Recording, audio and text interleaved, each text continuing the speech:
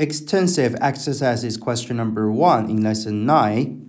So guys, actually I don't need to read the question. Let's just take a look at the first one. We need to write down the fixed cost that this mega print charge for each order regardless of the number of cards ordered. So actually you have to take a look at this place that we learned in class, right?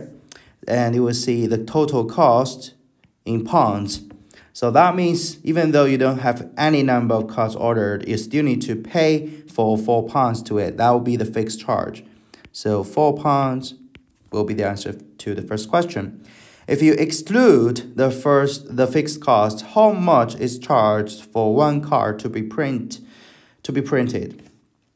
So let's see, we need to find some perfect point, the line, cross it. And if we go down and go left, we got two whole numbers. So I will choose this one. If you go down, you got 200 number of cards. And if you go left, you got £10. So I will use £10, take away £4. So that give me £6. And that means I need to pay for extra £10 to get 200 of cards. So question, how much is charged for one card? So I have to use £6 divided by 200. So let's convert £6 into 600 pennies first. And I will use 600 pennies divided by 200 card. Means each card gonna cost me 3 pennies. Okay, question number 3.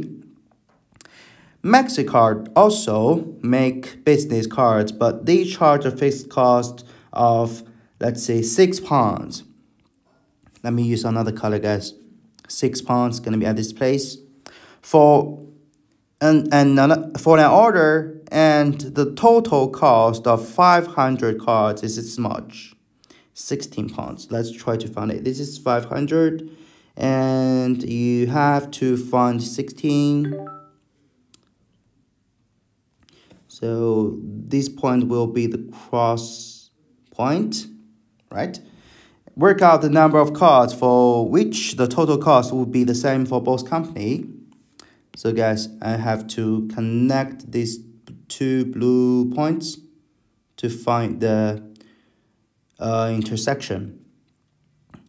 Okay, let's see. These 2 points, again, have to connect it. Okay, I got it. Just this point. It's just 200. So the answer will be 200 cards. And so that's the answer to this question, number 1.